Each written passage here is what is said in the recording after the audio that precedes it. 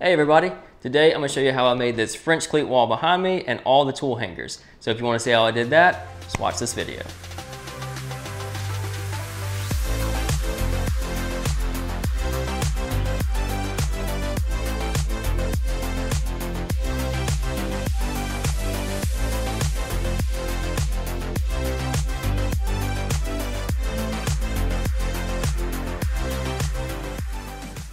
Before we get started, let's talk about what are French cleats. So a French cleat is a board that is cut at 45-degree angles that will then lock into each other. And the way this works is I made a sample board. You screw one cleat into the wall with the 45-degree angle beveled up. And then that gives you something to hang your other cleat on.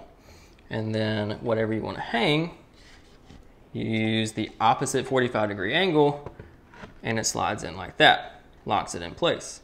Good thing about this system is you can move things around and rearrange very easily. French cleat system was actually used on boats to tie down cargo because it is easy to move things around and you don't have to worry about it falling off the wall with the rocking boat because it won't go nowhere. Anyway, enough about a history lesson. Let's actually build this French cleat wall now. I start this project off by painting the back wall a dark green color. The official paint color is Charcoal Smoke by PPG Paints. And this is actually the same color that I use on my workbench, and this is just some leftover paint that I had. Once that paint was dry, it was time to start the construction of the French cleat system. The first thing I wanted to do was build a box around the miter saw, and this would serve a couple different purposes. First, it would improve miter saw dust collection, and secondly, it would create a perimeter for the miter saw. That way none of the tools on the wall would interfere with the saw while it's in use. Once I get the box assembled around the miter saw, I then take the leftover plywood that I have and rip it down at the table saw into 3 1/4 inch thick strips. And this will later be turned into French cleats, but we'll get there. Before you can start turning these boards into French cleats, you first have to set your table saw up properly. So you want to start by setting the angle of your blade to 45 degrees, and then the fence, you want to set it at 1 1/4 inches. This will ensure you get 2 identical French cleats from every board that you strip down. I also clamped a scrap piece of plywood to the fence, and this is going to help keep downward pressure on the board as I feed the board through the table saw. And this helps keep my fingers away from the blades because a lot of y'all are really concerned about my fingers. But as you can see here, I still have all 10 of them. Once all your French cleats are cut over at the table saw, it's time to start hanging these cleats on the wall. The way I did this is I started by using 2-inch spacer blocks at the bottom, being sure my first row is perfectly level, and then I would use the first row as a reference for all the rows going up. For the rows going up, I ended up using 3-inch spacer blocks and just worked my way up the wall and brad nailed them all in place.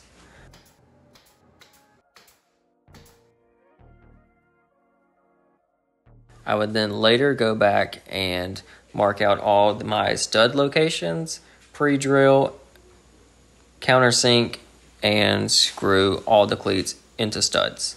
And this just makes it rock solid so you can really hang a lot of weight on your wall. For the screws, I opted to use black drywall screws, and I know this isn't the strongest screws to use, but I really like the way the black screws actually stood out on the plywood and kind of matched the top of my miter saw station.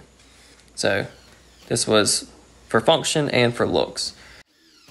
As you can see behind me, my whole French cleat wall is finished, and today we're going to work on some custom tool holders for all my tools. So let's see what we can come up with. The first tool holder I made are these U-shaped brackets for the track of my track saw, and the track just slides right in here like this, and then whenever I need it, I can get it in and out super easy. So that's design number 1.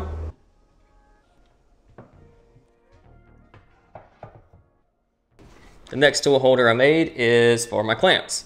This is made specifically for my parallel clamps to slide into, and I made this one a little heavy duty, that way I can hold my 5 like 60-inch parallel clamps.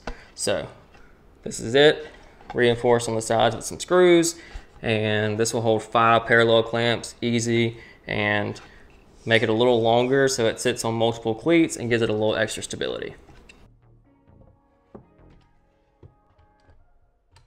The next tool hanger I came up with is this simple chisel holder. So screw a hole in the top and then cut these slots at the table saw, and then the chisel slides right in there like that. It's held in place. And they can't come out the top unless you give it a little turn and then pull it out. The next tool hanger I came up with is for my hand saws.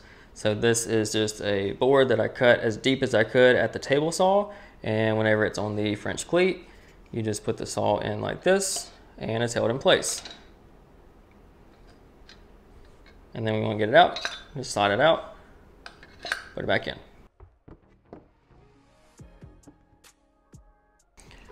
Next tool holder I made is for my corner clamps, or my right angle clamps.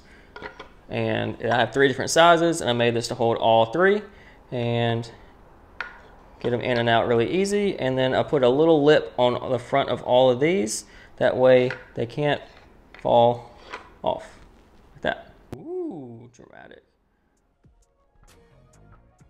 The next tool holder I came up with is simply just a magnetic strip, screw to a piece of plywood, screw to a French cleat in the back. And this one's super simple, and it's good for those tools you just don't really know what to do with, and you don't want to build a holder because it'd be way too complicated. Good thing about a magnetic strip, you don't have to worry about your tools falling off the wall. So, super simple. The next tool holder is simply a small parts organizer with a French cleat screwed to the back of it. It's that simple. The next tool holder I came up with is just a simple shelf, and this is where I will keep my drills, jigsaw, and batteries for the time being. I just switched from Porter cable to DeWalt, and I'm not ready to fully commit to a drill station with the individual slots for the drills just yet. So this will be a good compromise until I can get that. Yeah, this is super versatile, and then whenever I make the drill station, I can still use this as just a shelf. This thing's pretty strong too. It can hold 140 pounds. If you don't believe me, check it out.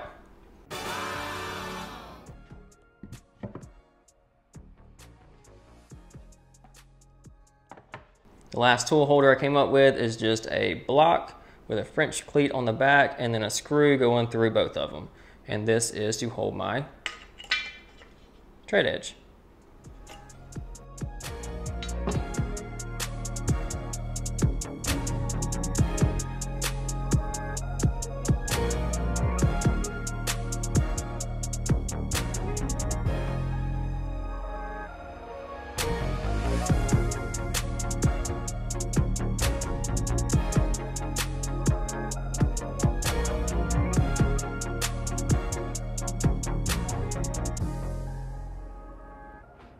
Well, everybody, that is it for this video. I hope you enjoyed it, and if you did, maybe like, subscribe, leave a comment below, and I'll catch you on the next one.